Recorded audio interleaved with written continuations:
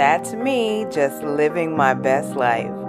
Some of you may know me from my podcast, The Color of Influence, where I interview influential people of color, but I am also a mom to a beautiful baby girl named Kingsley and the partner to an amazing man named Jamel. I'm just a regular woman who enjoys traveling and spending time with her friends and navigating life. And then on January 20th, 2022, my entire life changed. On that date, I had my regular exam with my gynecologist. We talked about my fibroids. She asked me if I had any concerns, and I didn't. Then she did my breast exam, and she felt something that she thought was a cyst. Because it was moving, she wasn't really concerned. And then she just kind of said that we would see what would happen when I did my regular annual mammogram. Then she pushed down and squeezed my nipple, and fluid came out, and she noticed that there was some blood in there. She asked me if that had happened to me before, which it had, and I told her, I thought it had to do with me not breastfeeding anymore. And she definitely was concerned about that and told me that, when you see blood coming out of your nipple, that's never a good thing. But let's not be concerned right now until we get our mammogram results, and then we'll go from there.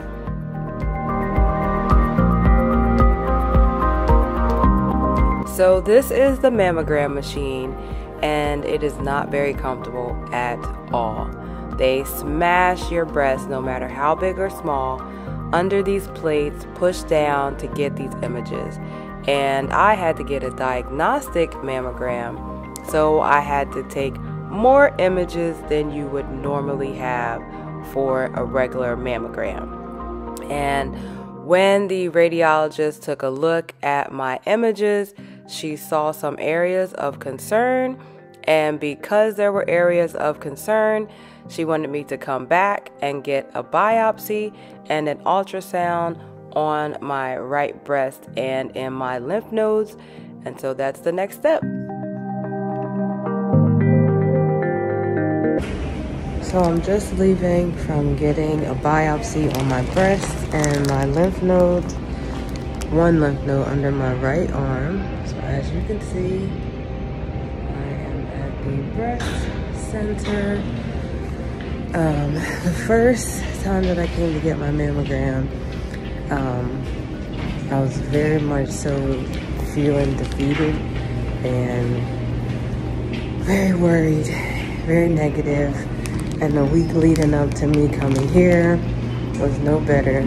I was very anxious, very scared, lots of negative thoughts, and I had a therapy session yesterday on purpose to help me to be a little bit more calm today.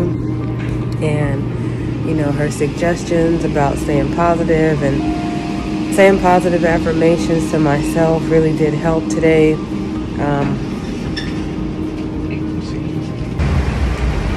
So lots of positive affirmations. I was listening to some meditation music while I waited, and just trying to stay more positive this time than the last time. So it did help that the two women, well, the first woman that I saw was a black woman, and I think she could tell that I was nervous, so she definitely made sure that I was calm.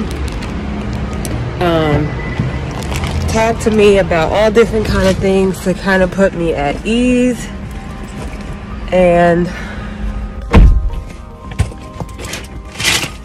she definitely made sure that I was calm. Talked to me and put me at ease, which was great. And then I did my first biopsy, and she let me know that she was going to be there the whole time. The doctor walked me through everything, made sure that I knew exactly what was happening, And so I got 2 biopsies on my breast, one on my right, one on my left. There was some calcium deposits that they saw on my mammogram a couple of weeks ago. And so they wanted to biopsy to make sure that is nothing major. So I got those done. And then I went and got an ultrasound because there was something abnormal in my lymph node under my armpit. And that was a little bit harder. I guess she was touching my muscle, which they cannot, numb. They can't numb my muscle, so it was painful.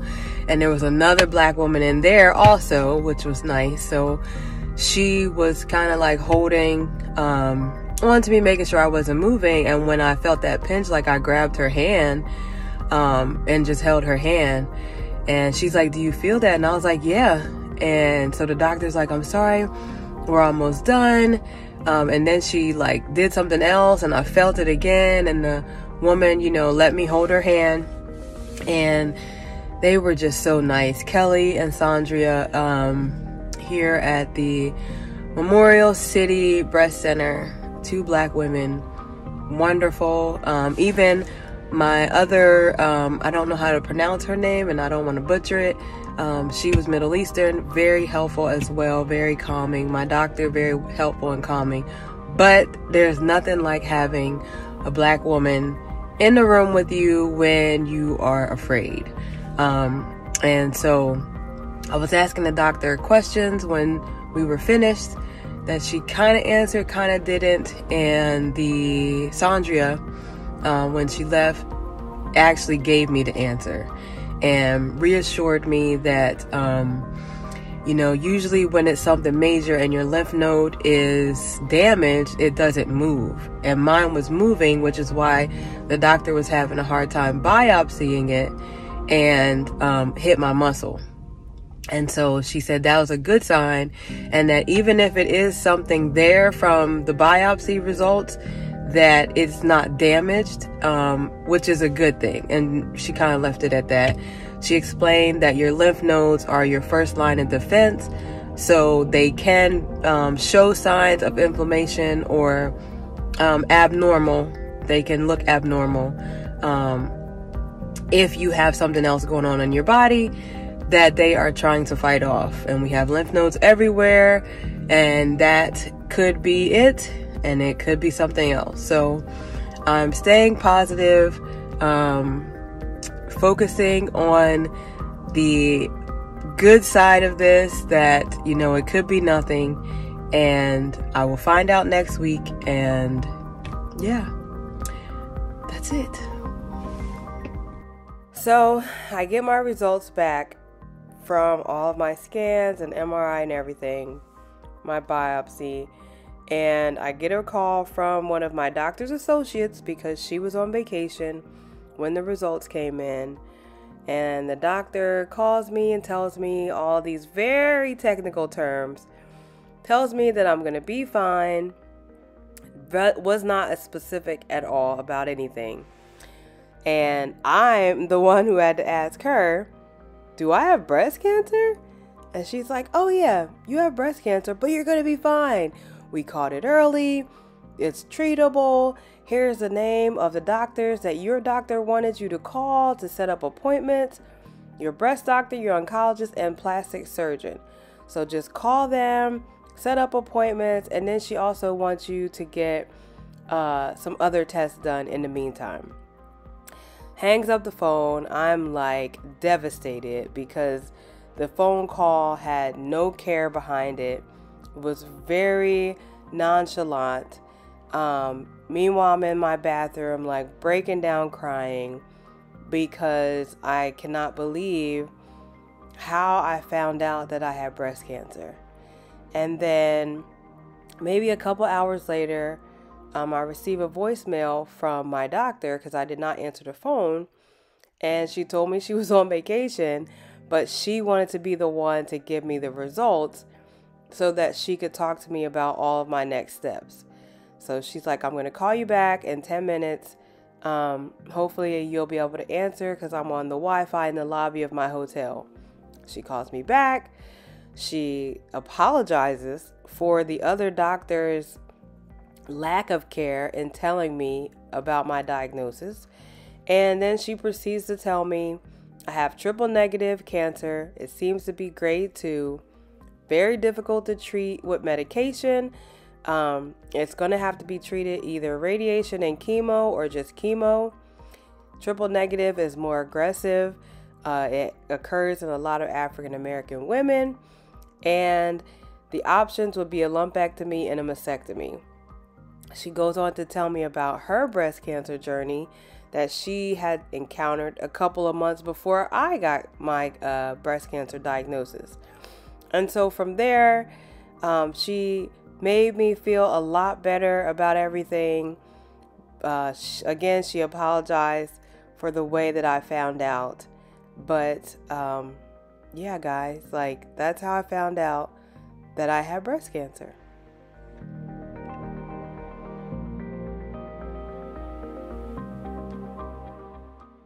So the next step, I received a call from my breast cancer nurse. She was extremely nice, very understanding, obviously, of the situation. She told me that my HER2 results were positive, which means I have no triple negative cancer, but HER2 is also aggressive, but it can be treated with medications or chemo. So I'm going to do that before surgery, but I'll find everything out when I talk to my breast doctor. And she also she also was sending me resources for work and how to talk to my family and what to expect in my first doctor's appointment.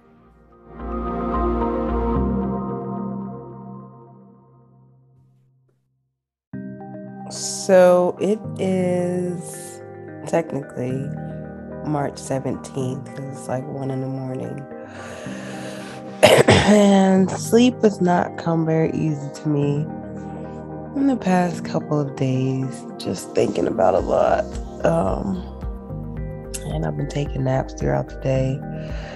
I think I'm just mentally exhausted, maybe. But my nurse called me and told me that I don't have triple negative cancer, breast cancer. My HER2 came back positive. When I Googled it, HER2 is a protein. I guess that's causes cancer. I don't know.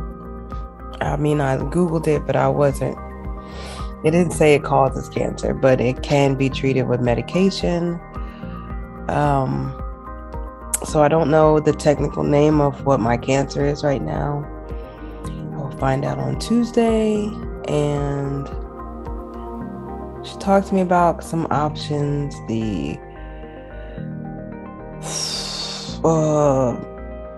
Pretty much tell me everything Dr. Cole told me in advance. I guess she would be like my support nurse where I can call her whenever I need to talk. Her name is... went out of my head. Oh, Erica. Erica Scott.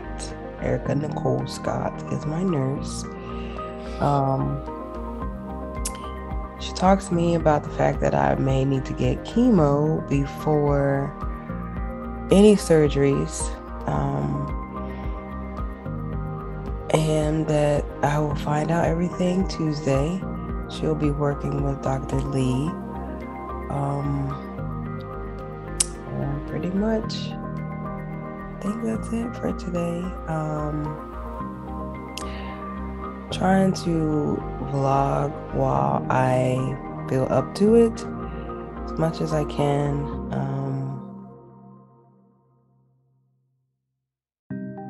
I've been okay. Like, I'm not afraid of losing my hair. I'm not afraid of losing weight and being sick. My biggest concern, like I said before, is Kingsley. I'm an adult. This is going to wear me down, I'm sure, in one way or another, whether it's dramatic or not. My body's about to go through some changes and I can handle it. But, it's just me and her for the most part. We're on spring break right now, so she's not going to the babysitter. But yeah, like, we hang out together. I mean, even when Jamel's awake, she prefers to be in my space, and it's great at times, and then at times it's not.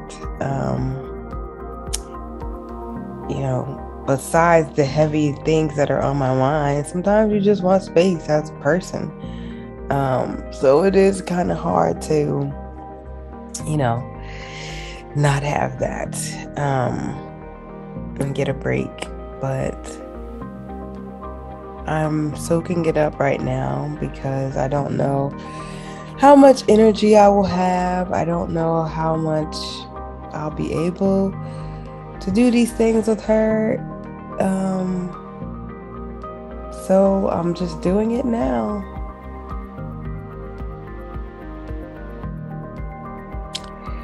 She's my biggest concern with this whole thing, because we are very interactive with each other. We're very physical, hugs and picking her up a lot, and just cuddling and playing and singing and dancing. So I would hate for that to not continue in some way, shape, or form. The other thing is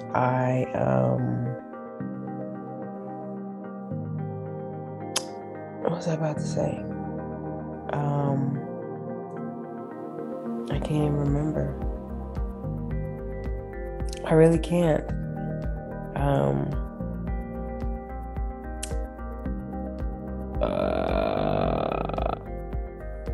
Totally left my brain. But I don't know what I was about to say. But outside of that, I have not been working out. I know. Last week I did a lot of meditating, a lot of Qigong, a lot of meditating, because I just wanted to be in a good headspace to get those results, in case it was not in my favor. And then when I got my results, I couldn't sleep. So I went to sleep late, like now, and didn't wake up on time the following day. And then it is now technically Thursday, and I still have not been sleeping, and have been napping in the middle of the day.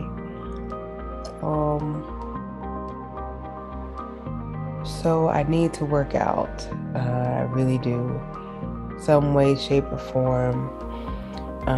It's having a negative impact on me physically, mentally, emotionally. I just am a lot more tired because I'm not doing anything. So whether it be first thing in the morning or not, I gotta do something. Ride my bike, walk around the neighborhood, something to, some kind of physical activity, if not an actual workout. I'm not gonna lie, I don't want to work out because I've already been struggling with getting, not that I've been struggling. I'm finally at a place where I'm accepting my post-baby body. And I'm finally at a place where I'm comfortable starting over with my fitness. realizing that after Kingsley, my body is different. So now I have to work on composing it back to some kind of something. And so to work out like I normally was for the past couple of months, I know that once this starts, I can't do that. I can't do that much working out. Like I can walk probably, I don't know. My guess is that I can walk and do simple things. But lifting how I have been lifting with my deadlifts and my squats and my good mornings and my power cleans and my hang cleans and my whatever else is, I don't think I'm going to be able to do that. So I kind of don't want to do it.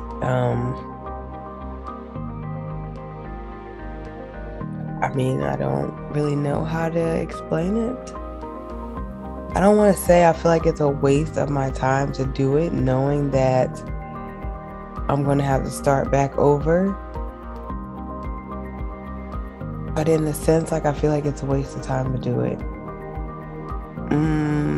Maybe I don't know. Like the hardest part is that I don't know if I should be exerting myself right now. I don't know. Like, I don't know what I should be doing. I really don't. Like, I have my period coming up, so I'm gonna juice this week, following week, after spring break. So it's like, is that okay that I juice? Like, this is insane. It's crazy. Like, I don't even know what I'm supposed to be doing. No one's saying like, here's how you prep for your life with cancer. They just say you're gonna see the doctor, make all these appointments, and yeah. But there is no like, live your life like normal for the next week. I guess that's what I'm supposed to do. Not gonna lie, like I know that I have to change my eating habits. So this week I purposely had a piece of cake. It was disgusting. Had a piece of chicken. It was disgusting. What else did I eat? Had some popcorn. It was lackluster. These are things that I normally would not eat. Just because I'm like, let me just eat it. Like I know after this I'm not going to be able to eat it. Have to be way strict because I know certain things cause things to go haywire in my body and I can't do it continuously. So I have to follow my Dr. Sebi diet again, strict with it. So I know this. So I thought, let me just kind of eat what I want this week. I was this close last week to getting pizza. Again, I know I'm not supposed to be eating pizza to dairy, but I probably, if I had to really think about it, I probably had pizza maybe a couple times a month, here and there.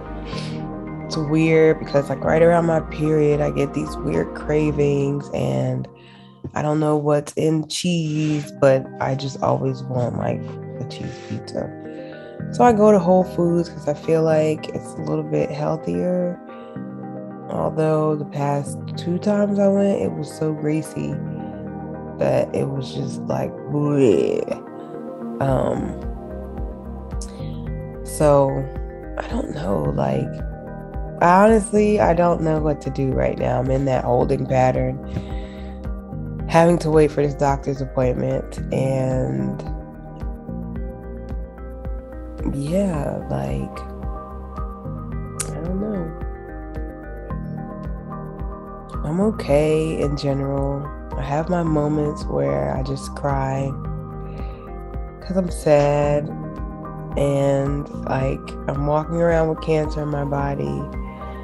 Can't do anything about it. I don't really know a lot about what is going on. So it's hard. The more I talk about it, the better, I don't even know if you can say better I feel. The more comfortable I feel with the information. Not that I don't still like get overwhelmed.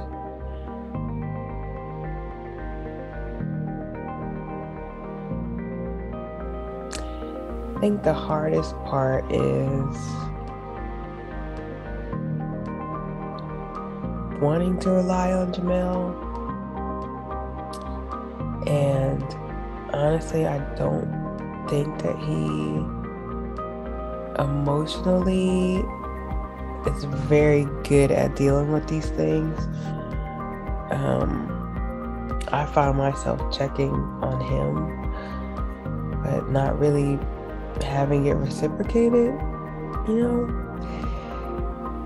where I'm saying to him, like, hey, are you okay with everything? Like, I know a lot's going on. Are you good? I don't get that.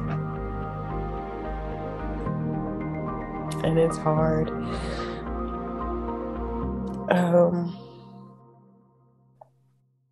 That's hard. Because I want to talk to him about stuff, but to have someone not respond when you open up about things, it's hard to have conversations with him. And like, he's my person. I can't talk to him. Like, I don't know what he's thinking, very short answers when I bring stuff up. So it's like, is that how you feel, or is that just what you want to express? I don't get anything. Like, he texted me one day and asked me if I was okay because I told him that I was just really scared.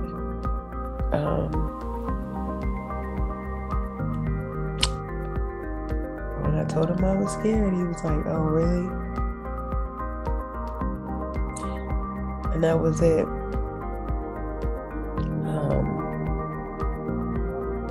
My therapist told me that I really need to be more open with him and tell him what I need from him. But I don't even know how to explain it. Like, of course I want to sit and have conversations, but when the people around me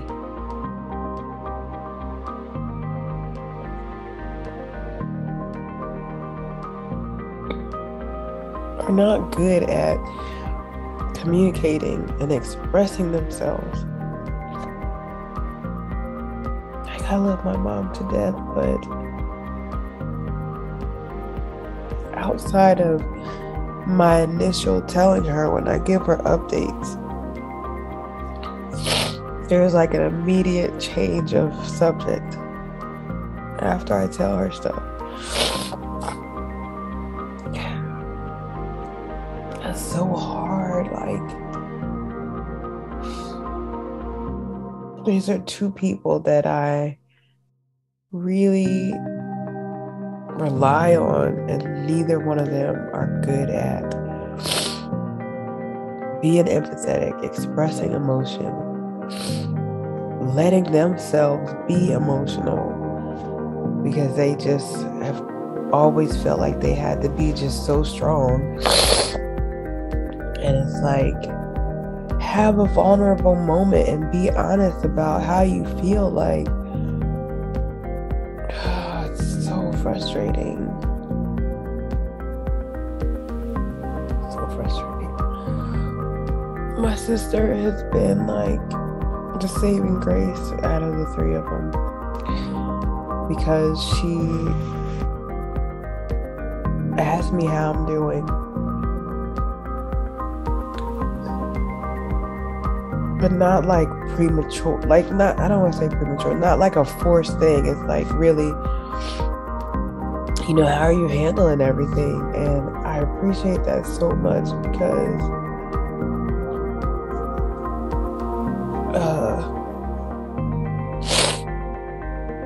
I get tired of like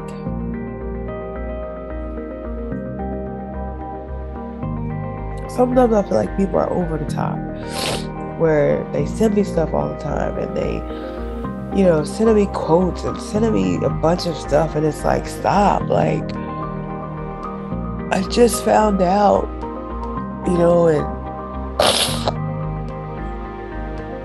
one of my friends gave me like a laundry list of stuff to do, and I'm like, this is very overwhelming. Like, very overwhelming.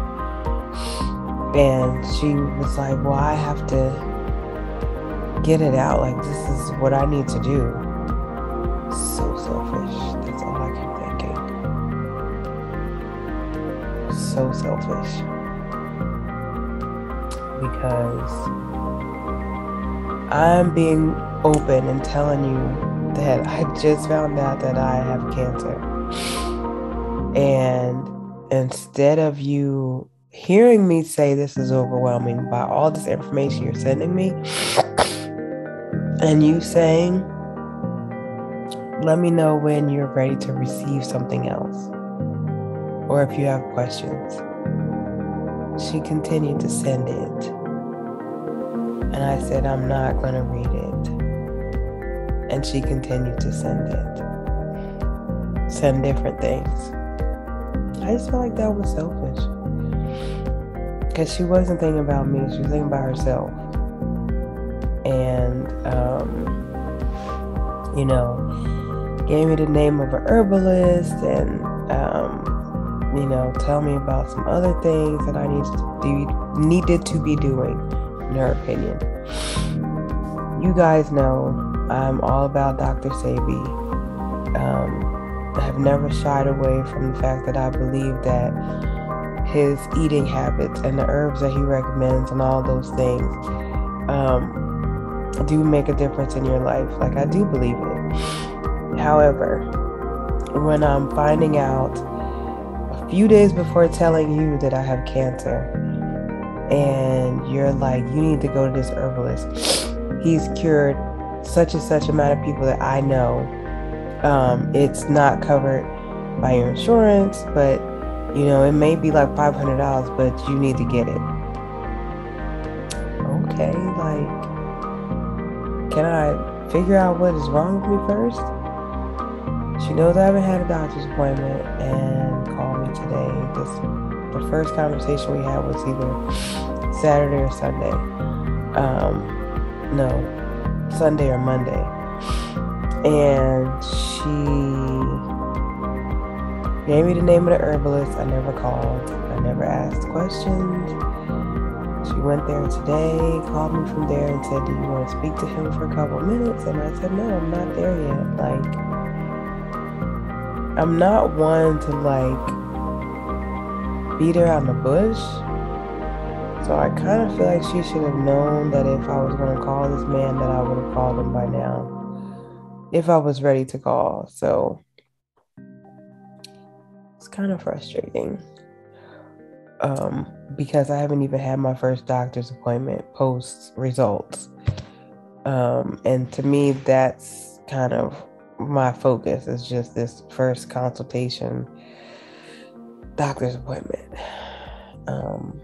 So I can even know all the ins and outs, because right now I just know paper results. That's it. Biopsy results and paper, you know, what's on paper. So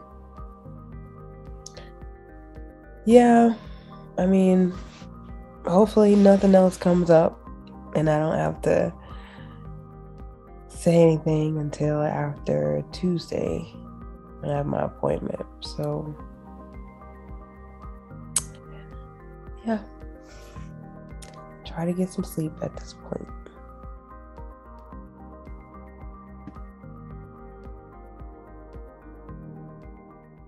So today I met my breast doctor, and she was amazing.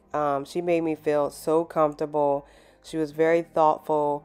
I was able to record it, but it was a very long video, so it took forever to upload. So I'm just going to tell y'all what it is that she told me. So as I already knew, my cancer is HER2 positive, but it's negative for all hormones.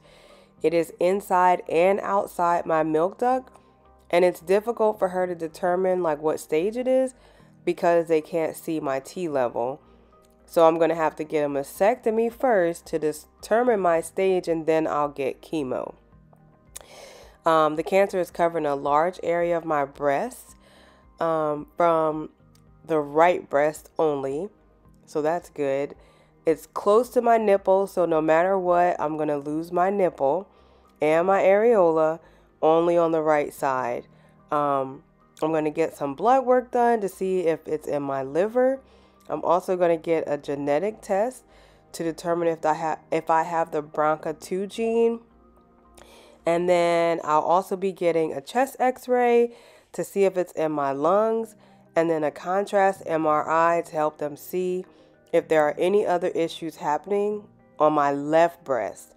I also did have to get my lymph node biopsied, and so far that lymph node is clear.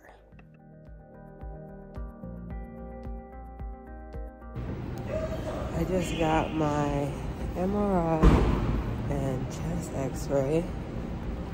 First time been in an MRI, and it was not easy. You have to sit in there and not move. I had to sit for about an hour and 45, about an hour to 45 minutes. I think it was more like 45 minutes. But I'm done. I got a chest x-ray, and now I'm finished.